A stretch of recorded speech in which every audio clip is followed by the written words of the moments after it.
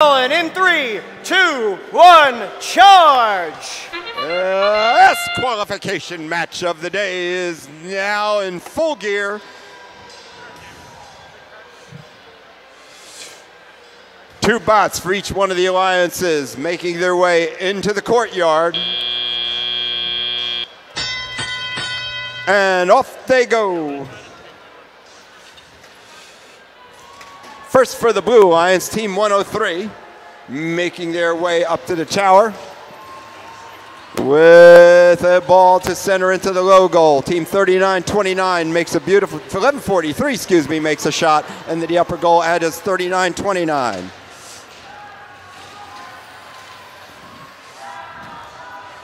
Team 43-73, not moving yet anyway. FTA over, checking the robot out with the team. Let's hopefully they will get moving again to help the Red Alliance and their final quest of the day. Team 321 scoring for the Red Alliance. Blue Alliance hard at work down here surrounding the Red Tower.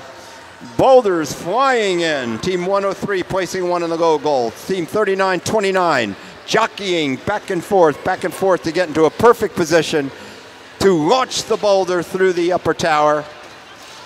Team 321, and there goes 39-29 for the Blue Alliance upper tower. 321 for the Red Alliance with a boulder into the low tower goal on the Blue Alliance. Team 423 now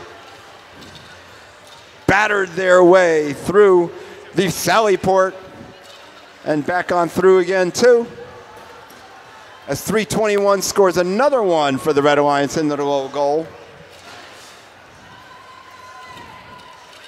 11:43 now, only one defense left, and that's the Sally Port left in the Red Alliance's defenses, defending their tower. And now the tower flag has gone down on the Red Alliance, as the Blue Alliance has scored more than 8 boulders into that tower and continue to score. We have 20 seconds now left in this exciting final match of our first qualification day. 11:43 again for the Blue Alliance scoring. Red Alliance gathering around the tower. Only 2 robots in motion there with 3 seconds, 2 seconds, and 1, and that is the final second of match number 52, with the Blue Alliance totally surrounding the red opposing tower.